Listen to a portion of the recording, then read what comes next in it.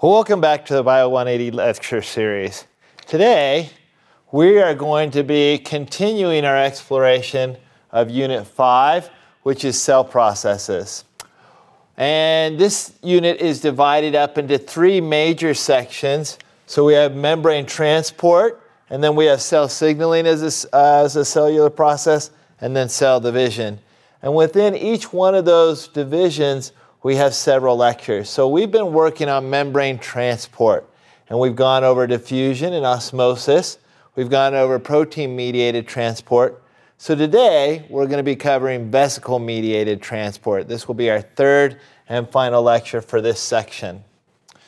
And so what I'd like to do first is start out with an overview illustration of the processes of cellular transport, and then we'll do a review and look at it a little bit differently as a table of these processes and compare and contrast them. So, as we get started,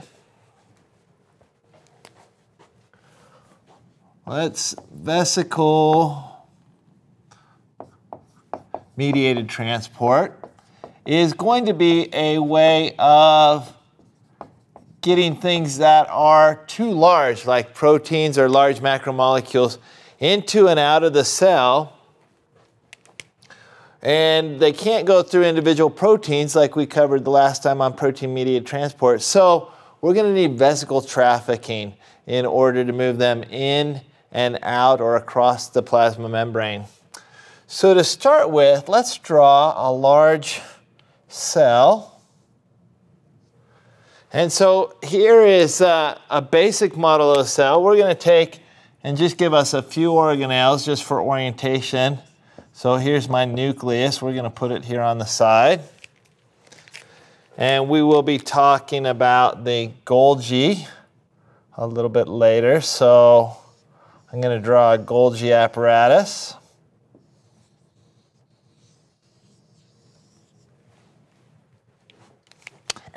And we'll draw a lysosome over here too.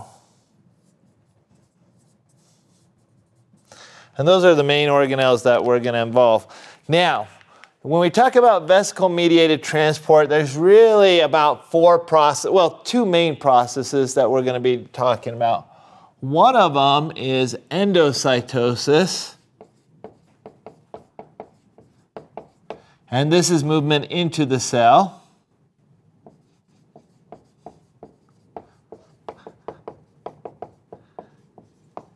And endocytosis, we're going to further divide or separate into three different categories. One of them is going to be phagocytosis. The other one is going to be pinocytosis. And then the third one will be what we call receptor-mediated endocytosis.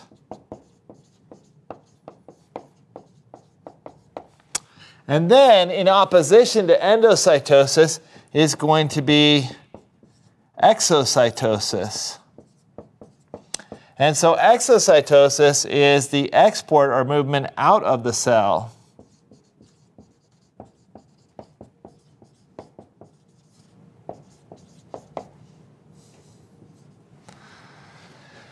And so exocytosis a lot of times is used for export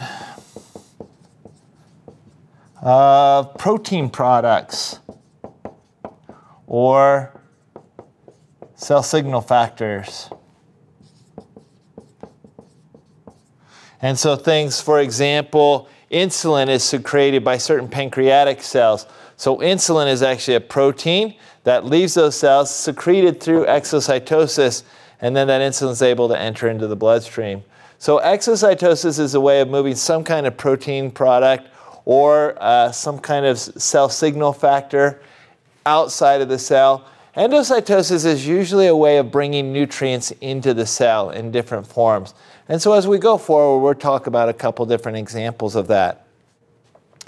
Up on the model here, we're going to illustrate some different examples of this. And so we're going to start on this side over here with a process called phagocytosis. So in phagocytosis, you have the membrane right here. This would be the original plane of the membrane. And you can see there's these two extensions coming off of that plasma membrane. And these extensions are referred to as pseudopodia. And they are created by the polymerization. So there's a protein, fibers. You've actually already learned about this protein. This is actin. And so you have this, actin was a protein that's found in the cytoskeleton of these cells. And so you have actin that will polymerize at the base of the pseudopodia, and they extend outward. And as the actin polymerize on this end, they're going to push outward on that plasma membrane, and that creates these extensions. And the idea of these extensions is to go out and surround some kind of particle, like it might be a bacteria or some kind of particle. And then they will surround it, and then eventually they will wrap around and enclose that particle like that. And that is phagocytosis. So the idea here is that the plasma membrane is going to extend outward, wrap around some kind of particle out there like bacteria, and then pull that back into the cell. Now, phagocytosis actually is mediated by, so there's receptors on the outside of the cell, and that determines where phagocytosis happens. So it doesn't happen all the time, but there will be receptors out here that are designed to recognize bacteria or some kind of foreign object, and those are the things that get brought into the cell. So phagocytosis doesn't happen all the time. It's regulated by things binding to these receptors that then will initiate the formation of the pseudopodia and the initiation of phagocytosis. So that's our first process, phagocytosis. The next process, we will come over here and talk about pinocytosis.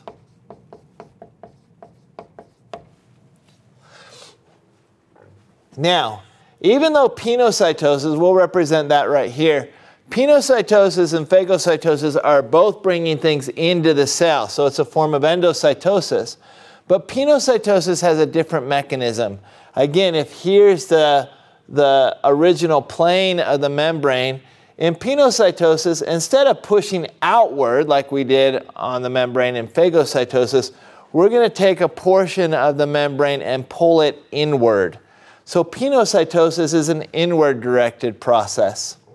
And what happens is we will have, right here on the surface of the membrane, we'll have kind of a curve-shaped protein known as clathrin.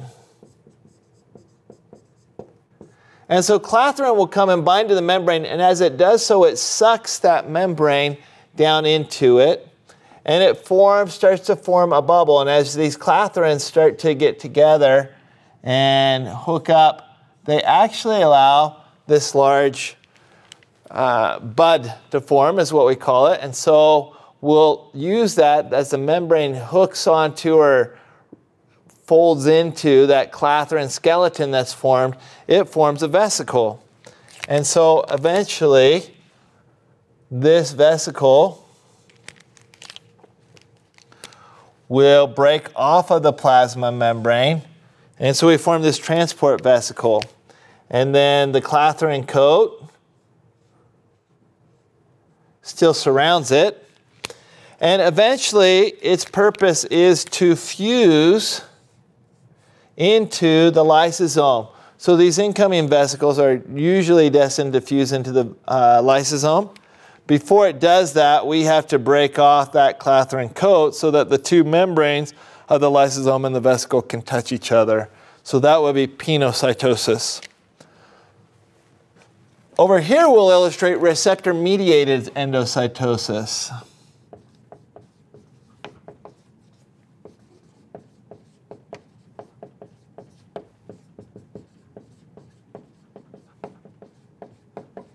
And receptor-mediated endocytosis is going to be very similar.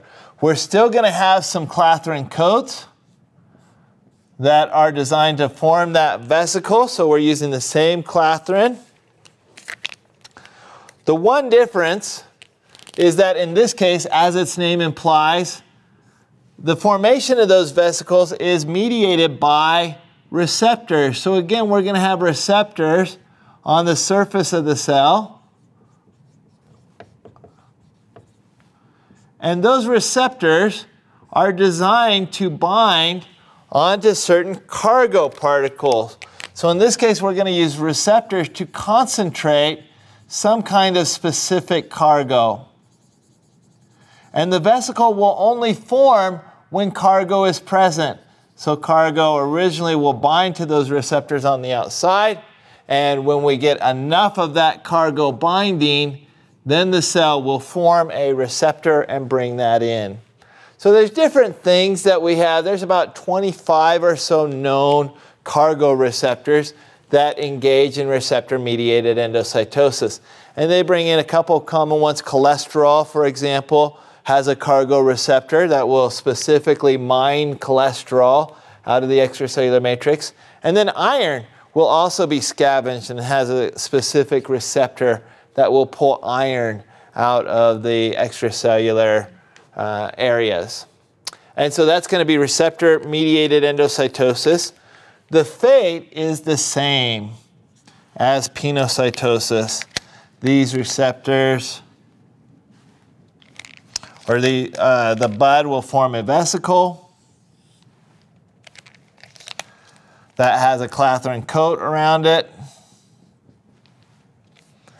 And then the ultimate fate of these is often going to be fusing into the lysosome.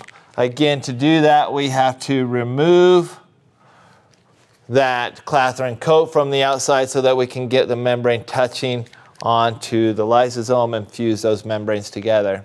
So that's going to be our three forms of endocytosis: phagocytosis, pinocytosis, and receptor-mediated endocytosis.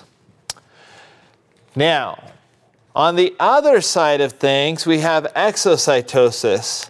And so we're going to illustrate exocytosis over here. And so exocytosis is going to involve the same process, which is that of vesicle budding and then vesicle fusion. Now, in this case, though, we're going to start over here at the Golgi apparatus. We're going to start it in the same way that we did elsewhere. This bud is going to form now on the end of the Golgi apparatus. It also has to form by using a clathrin coat. So this uses the same protein as we did in endocytosis to form that bud. So our vesicle now is coated with clathrin. It then fuses here with the plasma membrane. And so we'll again remove that clathrin coat, and that allows it to, I'll go ahead and show a little bit on this one.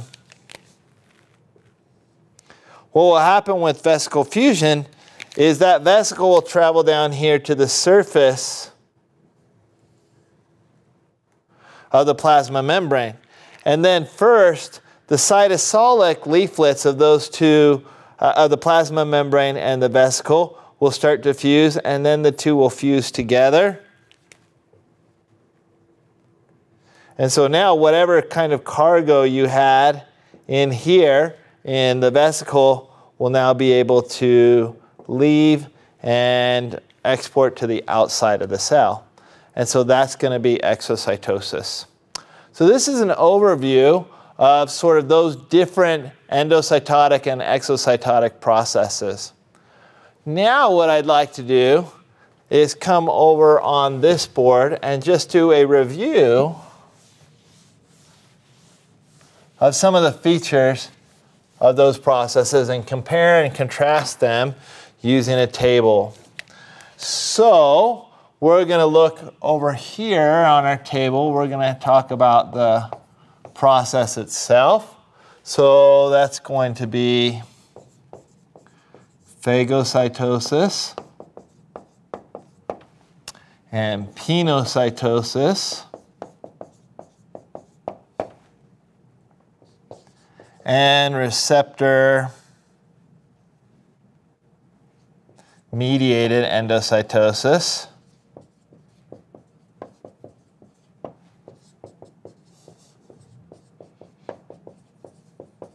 And then we'll also talk about exocytosis here at the bottom. And so we'll start to define these by sort of their direction.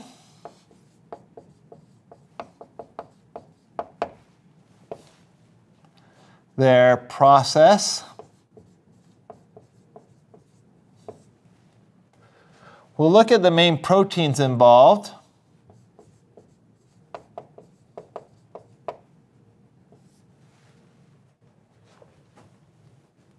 We'll look at their regulation.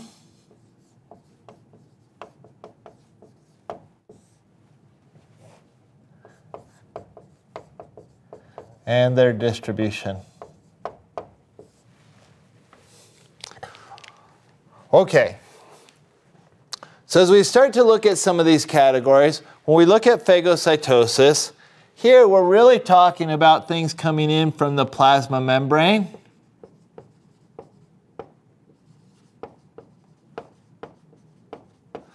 And they are ultimately headed toward the lysosome.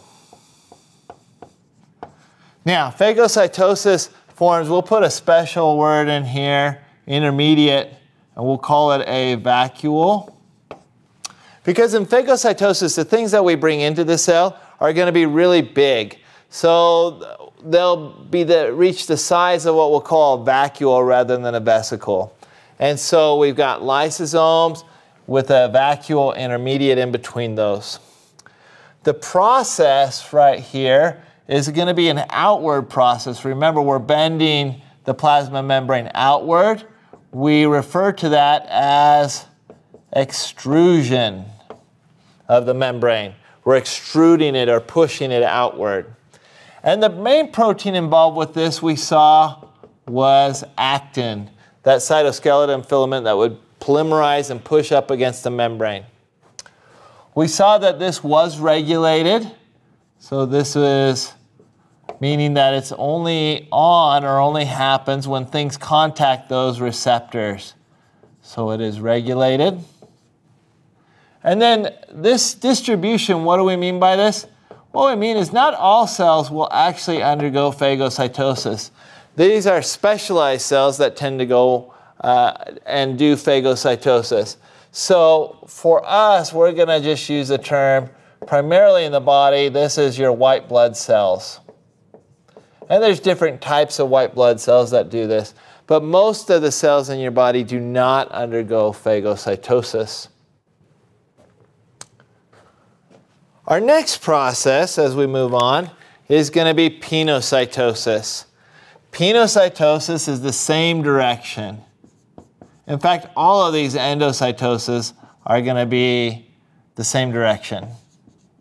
So we're going to go from the plasma membrane to the lysosome. These are small enough that we would just call them vesicles. Now here the process though is different. So this is an inward pulling of the membrane to inside the cell. And so we call this, the technical term for it is an invagination of the membrane. The primary protein involved with this is clathrin. And again, so that's that sort of cup-shaped protein that can polymerize together in the cell and form like a soccer ball-like cage. Regulation for pinocytosis, here's another big word, it's called constitutive, which means that it's simply ongoing or not regulated. And so a constitutive process inside the cell, when we talk about that in biology, is just a process that more or less happens all the time at the same constant rate. And its distribution, this is very common, both in terms of how often it occurs and in what cell types it occurs. So all cell types, and really, we said it with constitutive, so all the time. And this is a way by which cells can sample the extracellular fluid or what's out there and bring any nutrients that are floating around in that extracellular fluid. Receptor-mediated endocytosis is really going to be the same as pinocytosis. So I'm just going to put a couple of indentation marks to just tell you it's the same there, it's the same there, it's the same there. However, in this, it's different because now it's obviously receptor-mediated, and so it's regulated by whether those receptors are carrying cargo or not. And then this is also common.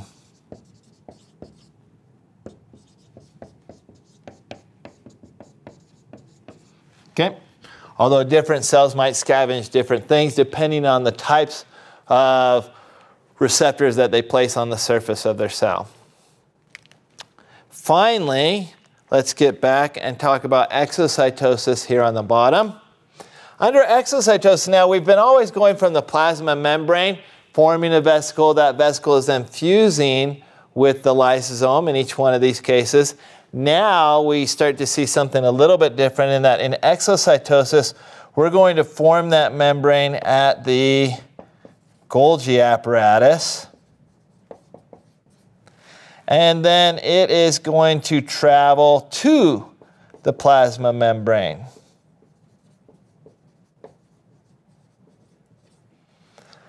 It doesn't seem like it, but it's the same process. It's an inward pulling of that membrane into the cytosol of the cell, or invagination. In fact, the formation of the vesicle in exocytosis is identical, or the process of forming that vesicle is identical in exocytosis as it is in pinocytosis. So we're going to put clathrin here. Exocytosis has both, there's two different mechanisms. One of them is ongoing, so there is constitutive exocytosis, and then there is also a regulated form, and we often refer to that as secretion. So there is a regulated version, and this is common. Most cells will undergo some form of exocytosis. And so that gives you a comparison of those different processes. Notice that in many cases, they are the same. So they have quite a few things in common. So for example, these areas are all the same.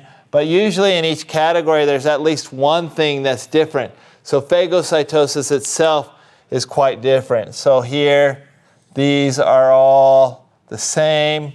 Notice here we've got receptor, receptor, and then right here, the same. So it's not like you have to memorize every little piece. If you know some of the elements on it, they repeat for some of the other types of the processes. Overall, that's an overview then. We've given you an illustration of vesicle-mediated transport on the far board. And then we went through and reviewed again each one of those processes, just identifying and comparing and contrasting some of the different elements. And that's going to be our video for today. We're going to wrap up vesicle-mediated transport and then come back. Next time we'll talk about cell signaling, and this will be a fairly complex topic, so we'll spend some time on that. Until then, we'll see you next time.